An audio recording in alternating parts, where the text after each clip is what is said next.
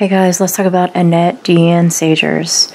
Annette was born on March 16, 1977, and has been missing since October 4, 1988, from Mount Holly, South Carolina. At the time of her disappearance, she was 11 years old, 4 feet 8, and 95 pounds. She's a Caucasian female with brown hair and brown eyes. She has small gaps between her upper front teeth, and her ears are pierced. She had a slight speech impediment at the time of her disappearance.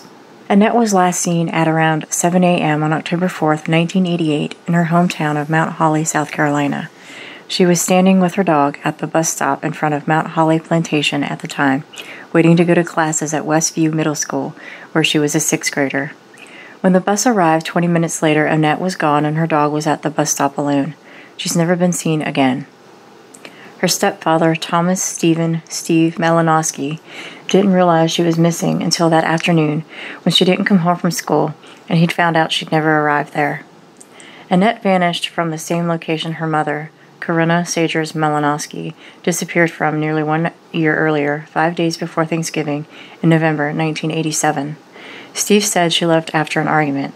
When she didn't show up for work, her boss went looking for her and found her car parked at the entrance to Mount Holly Plantation. Steve, who is Annette's stepfather, worked as a caretaker at the plantation.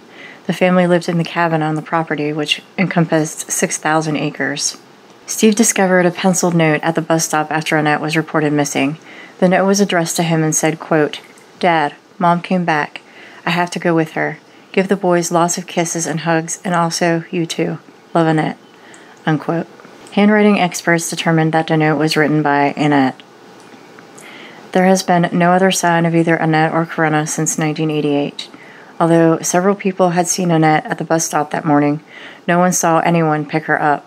Authorities do not know if Corinna did in fact return for Annette. The child could have written the note under duress. Some theorize that Annette knew something about her mother's disappearance and was silenced, but there is no evidence to support any theory. One of Corinna and Steve's 2 sons said his parents argued frequently, and some of their arguments were violent, that Steve was addicted to drugs. However, neither of the boys were old enough at the time to remember anything specific about their mother and half-sister's disappearances.